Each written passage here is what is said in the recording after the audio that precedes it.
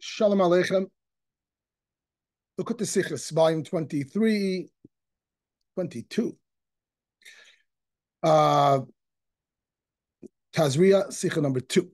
So the Rebbe begins the Sicha by explaining that the idea of tzaras, which not to be mistaken for leprosy, it's not a skin disease at all. It's a spiritual malady that only came to by a miraculous fashion, that Hashem would send a message to a person that they need to mend their ways, specifically for Lashon Hara.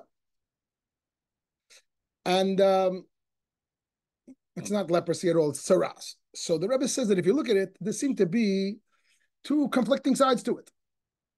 One side of it, the way I'm presenting it, it's not such a big deal. It's a problem, or it's a small problem. It's a tzaddik's problem.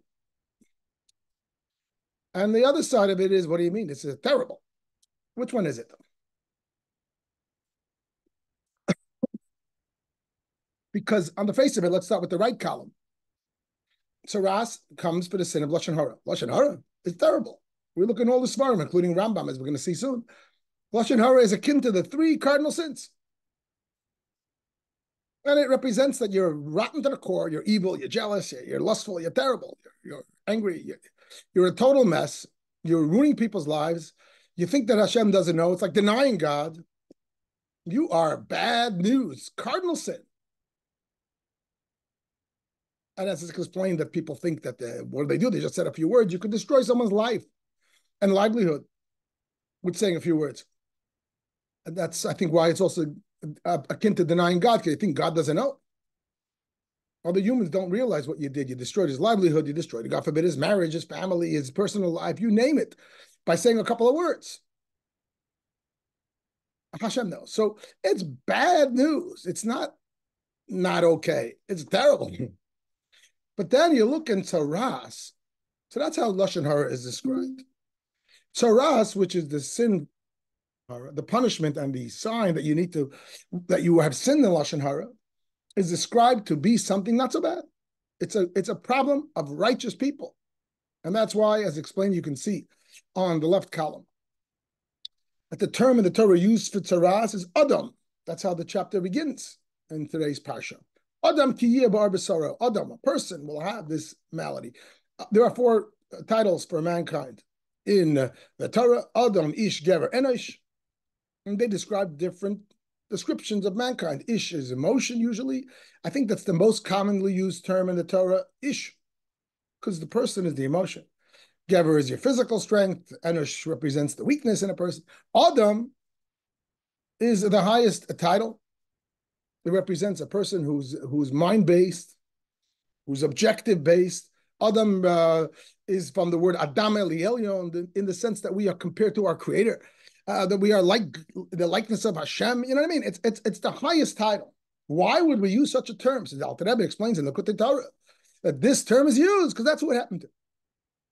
It didn't happen to low-level people, Ish people, Geber, Enosh people. It happened to Adam people. People who you look at them and you see that they're the image of Hashem. Let's call it tzaddikim. That's who it happened to. And the Alter Rebbe further explains, and the Rebbe says this is echoed by the Al-Sheikh and others, that this is a skin-deep disease. It only has someone who has skin-deep flaws. And that's why it doesn't happen nowadays after the Beis HaMikdash was destroyed. During Beis HaMikdash times, there were people, I guess it wasn't uncommon. It wasn't just, the one tzaddik of the generation. It wasn't uncommon for people to be on that level of Adam, where their emotions completely purified, their character is okay. They're a refined, high-level human being, Adam person, but on a skin-deep level, exterior, in terms of speech, let's call it, they're lacking. They don't realize the power of the speech and the power of its exterior. It's a flaw on the outside, skin-deep. And therefore, they were sent a sign because they deserve it. They're so good. And that's why it doesn't happen anymore. So these points are made by the Alter Rebbe. So you're talking about a righteous person who's called Adam, who we don't have anymore today. He's only skin-deep problematic. He gets hit with tzaras. Tzaras is referred to as one of the worst impurities. And you're sent out of the camp. Some impurities, you can stay in the camp. Some impurities, you have to go out of the holy temple. You have to go out of the camp completely, not just the temple, not just the Machane Yisrael, the whole Jewish camp. You have to leave, or leave the city in temple days. It's bad news. says a leper, matzera, chashav kemes, is like dead. And it comes from Lashon Hara, which we know from the column B on our screen, represents akin to the three sins. So which one is it? That's the Rebbe's question. You know, in my community here, people will sometimes ask me, what about the sins of the righteous? We talk about in Tanya, tzaddik, he's a high level. He's not capable of sin, or what have you.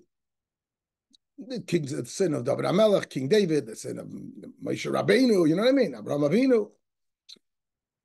And one of the things I said to them is that, you know, when I was a kid, so my one of my uncles took me to a ball game, to a baseball game. And I was very excited to go to the baseball game. And somebody hit the ball, and the outfielder made an error. It was counted as an error because we were angry at the outfielder. How could you make this error? So my teacher said, that's a $3 million error. My uncle said, that's a $3 million error. You can't make that error. Whatever it meant, he ran 200 feet. That's an error on a major league. That's an error. For me and you, it's not even in the ballpark. When you talk about the errors of tzaddikim, I tell people, just remember, this is a major league error. The Torah speaks in the same language as us, like as if we're a mechutin, that we understand that they sin and we sin just because we're supposed to learn lessons from it. But it's a whole different arena. So similarly here, normally Lashon Hara is seen, it's a bad thing. You're evil, you're corrupt, you're jealous, you're a mess, you don't believe in Hashem, you hate people, you're bad. Or is it, as the left column seems to describe, you're a major leaguer, you're a tzaddik, and on some fine level, there's imperfection. So this is a big contradiction.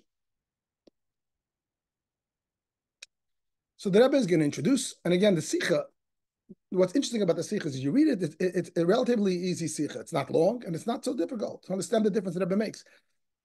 And so you have to step back and realize, though, there's a tremendous innovation here. Yeah, the Rebbe comes up with a very clear distinction between these two columns, and we'll explain to it that there's two types of Lashon Hara.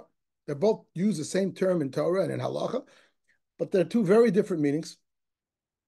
And it's a very innovative thing. I don't know if it's brought in any other Svar. It's a very innovative thing, which gives us a whole different understanding of Lashon Hara. So let's first look at the Rambam. The Rebbe analyzes in the Sicha, the Rambam, that we find the concept of Lashon Hara discussed twice. We find it in Hilchos Deis. This is the book of Rambam that we're studying now. Laws of character trait. And it says, as you see in the first paragraph on the screen, our sages said, 3 sins which retribution is exacted in this world, and you denied a portion of the world to come. Idol worship, forbidden sexual relations, and murder. Lashon Hara is equivalent to them all. Anyone who speaks Lashon Hara is like one denies God. It's relatively short. It just rules it out. It's like bad, capital B. Then you go to the Rambam in the book of Tahara Purity and the laws of Tumas Saras. Over there, it's not so short. It's a whole long thing. It goes on and on. And basically it says, first of all, it describes what happened to Miriam.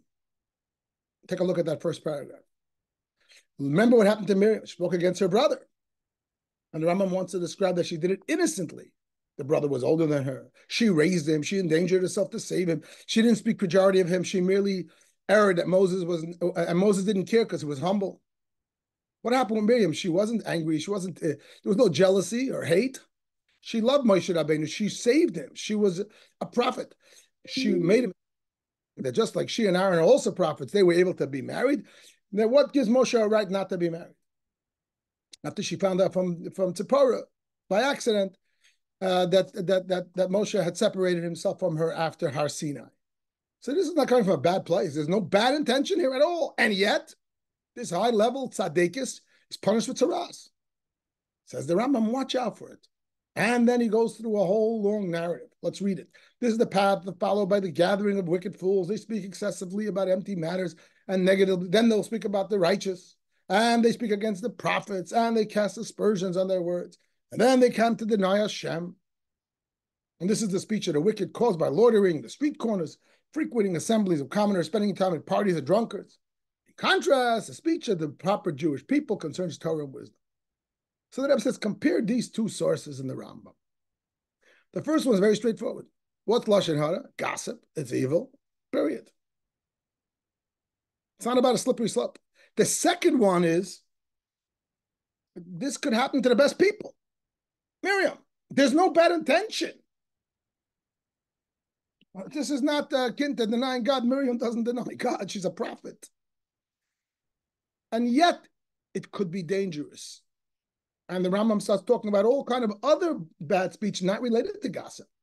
Gathering of the wicked, unbolding some of them, speaking excessively about nothing. What does that have to do with Lashon Hara?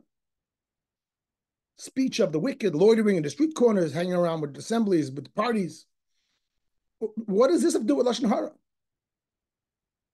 And then he finishes by saying, but the speech of the Jewish people, proper speech, like this is a whole essay on proper speech and improper speech, way beyond the scope of Lashon Hara. But isn't Saras for Lashon Hara? It doesn't. The Rebbe is asking, why is this here? And the Rebbe says, true, all types of improper speech is improper and unkosher. But that shouldn't be in the laws of Taras. Taras is from Lashon Hara. That should be in the laws of proper character, in the laws of character. In fact, in the top of the screen where the Rambam talks about the character trait, Rambam wants to speak about speech, put it in there. In fact, the Rebbe says that in chapter 7, in the laws of character, in chapter 7, in the laws of Deis, proper character, there's an entire section about speech. Rambam speaks about character and how to behave and etc. How to spend your money, how to spend your time, right? There's an entire section in chapter 7 about proper speech. Speak smart, speak soft, don't be argumentative, etc., etc. It's not just about Lashon Hara. It's a whole subject in Judaism. That's where this section should belong.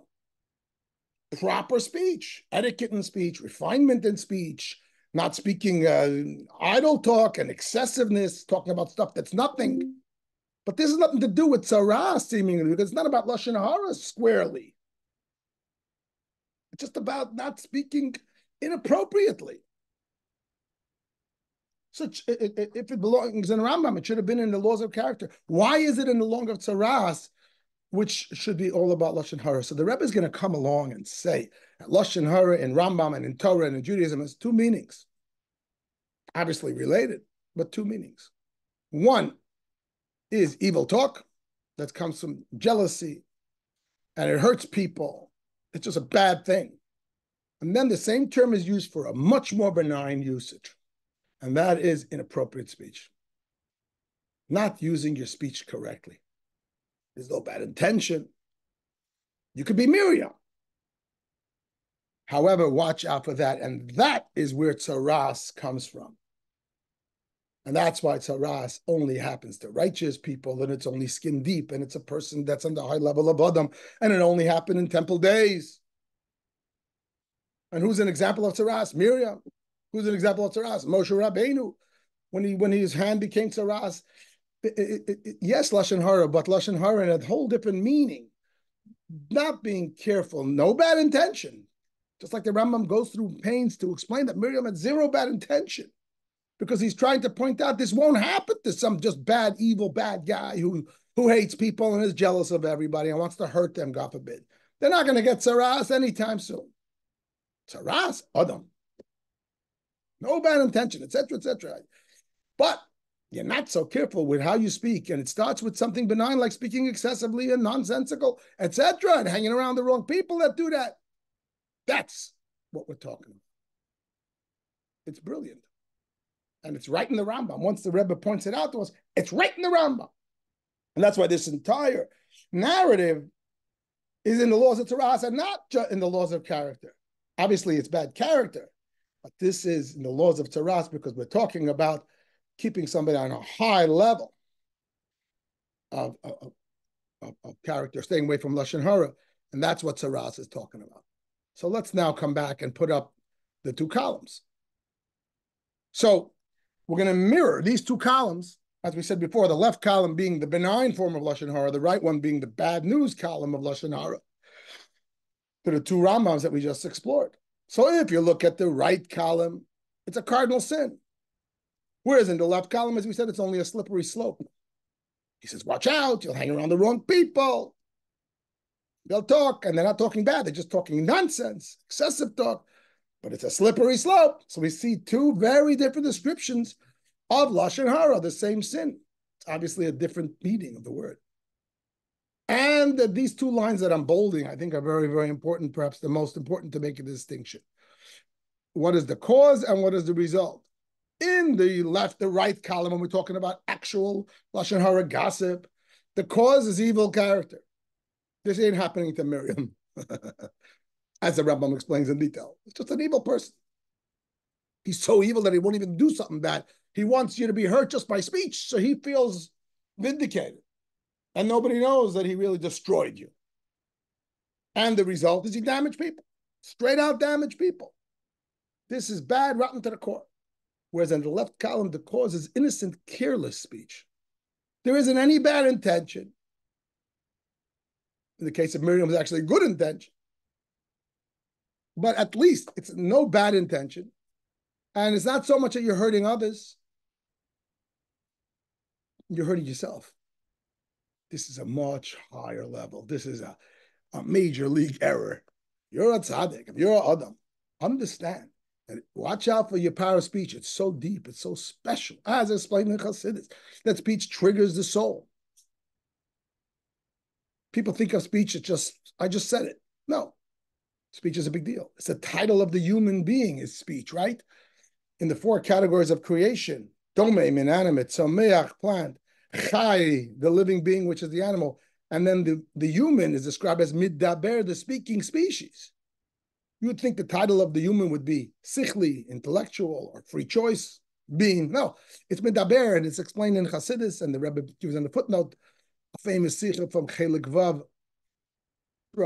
that really the human being speech, the idea we can communicate, the idea that we're bigger than our own selves, we can connect with others, that's like sort of an infinity. Whatever the reason is, speech seemingly is just external. It's really rooted very, very deep in the essence.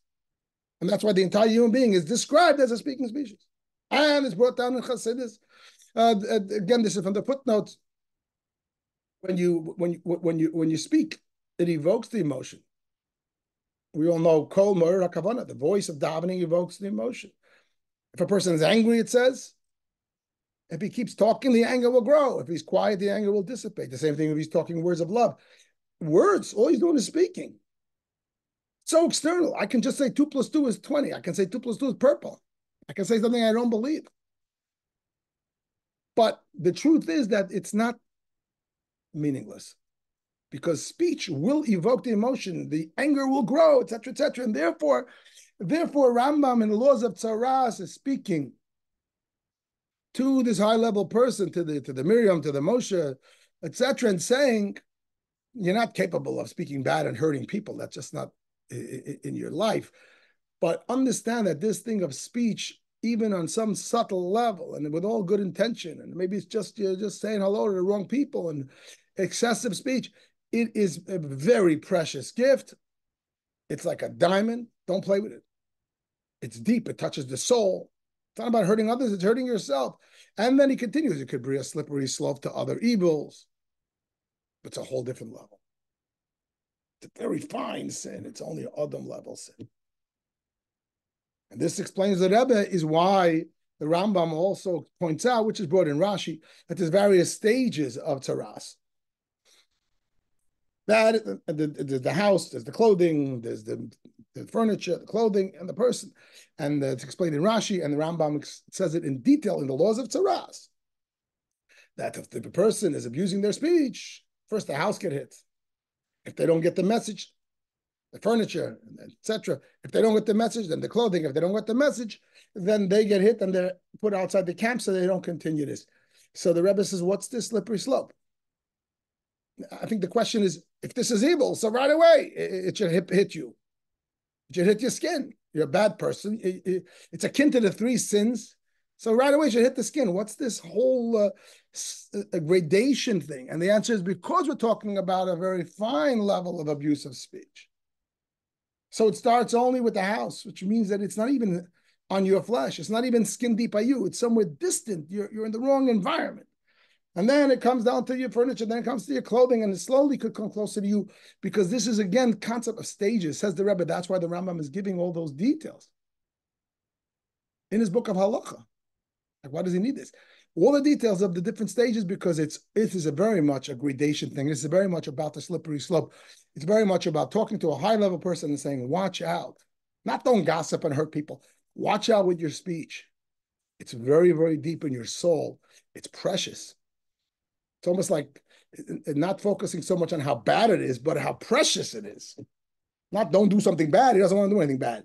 But make sure to give it the right respect. Don't even abuse it in the most benign way, because it's a precious gift. And that's why Rambam brings Miriam's example, because of that. So the bottom line becomes that one column is about innocent, careless speech, and the other one is about gossip. And it's a whole different thing. And therefore, it makes sense. Therefore, the Rebbe answered all our questions.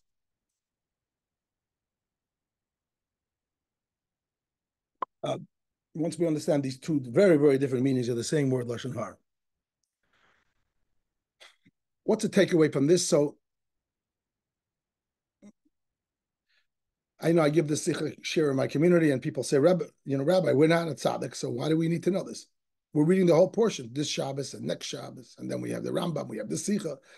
What does it have to do with me? If you told me that's a ras about Lashon Hara, this is my people in the shir asking. So I understand it, because I know what Lashon Hara is. I have an urge, like most people, to speak Lashon Hara. Most people whose character is flawed deeply. But if you tell me Lashon Hara is talking about this level person, Adam, Miriam, Moshe, skin deep, and it's about watching out for the thing that's me, why do I have to learn about this? So when people ask the question, you have to think about it. And to me, I think the Rebbe is teaching us, you and I, who are plain people, that we too should appreciate the value of speech. I remember growing up around the Rebbe was always moving his lips. The Rebbe would walk into shul before anything started, his lips are moving. The Rebbe would walk down the street. Very often the Rebbe's lips were moving. Tzaddikim always spend time moving, saying letters of Torah. And I think on both sides, obviously in the negative, to understand the power of even benign talk, that it's meaningful. I don't know that we're on that level, that we're not going to talk just nonsensical stuff, but to appreciate the value. Be careful with speech, even in a benign way. Let's talk on our level. Sometimes we tend to exaggerate. We want to make the story sound nice, so we change the truth a little bit. We're not hurting anybody. Nobody's being hurt. I heard a good story on the WhatsApp, and I embellish it. I make it into a bigger miracle. I heard a true story about the Rebbe, and I embellish it and blow it up so that it's wow. Nobody is hurt by it. Maybe in my weird thinking, somebody's helped by it, because I'm going to create it. I'm going to make the Rebbe look bigger. I'm going to look the Hashgacha Pratis look bigger. No one's hurt. I'm hurt. I'm hurt. I'm a puppet rabbi, so my job is to make things sound like wow. And I'm taking the Sicha to heart. Yeah, it's good to inspire people with your speech. But if you're saying something that's not true, that's etc., you're not hurting anybody, but you're hurting yourself. Speech is the soul. If you make up a story and you present it as if it's really true, you lied. That means no one was hurt. And you made a nice sermon, but your soul just was involved with a lie, and speech is the soul. That's what the Sicha is saying. So this is my own personal homework, but I'm suggesting that all of us on our own level, today we're in the world of WhatsApp, everybody's a pulpit rabbi, everybody is sending out. We don't have to embellish. It's not okay, not because it's going to be terrible. It's bad for us. Speech is neshama. And then on the good side, this I think is very useful, and this resonated with my Sicha share here. And that is that so much of Judaism involves speech, davening, learning. Often people sit and wonder, every day I have to say the same words. It's about feeling. I have to say every single word of every Ashrei and every Hallelujah and every word of the Shema and every word of Tehillim. Shabbos V'Varchim, I'm saying Tehillim, I don't understand a word I'm saying. And that's okay. But it's so important to say the words. Think the concepts, feel it, study some Torah. Mizok Werter, Judaism, if you're an active Jew, if you're a serious Yid, especially if you're a chassid, you're moving your lips a heck of a lot every single day. Much of the time, mindless, for good or bad. You're saying the preparation ketores before mincha. I don't know how many of us are thinking about the meaning of every single word. I'm not suggesting that we should do it mindlessly, but a lot of it is mindless, especially we're saying Tilla, we don't even know what it means. And that's considered okay. The power of the words. What's the point? Ha, that's the point. Words. Nafsha yotza b'dabre. I believe it's in Song of Songs. Your soul comes out when you speak. Speech is the soul's revelation in a miraculous way. It's like the outer skin reflects the deepest essence.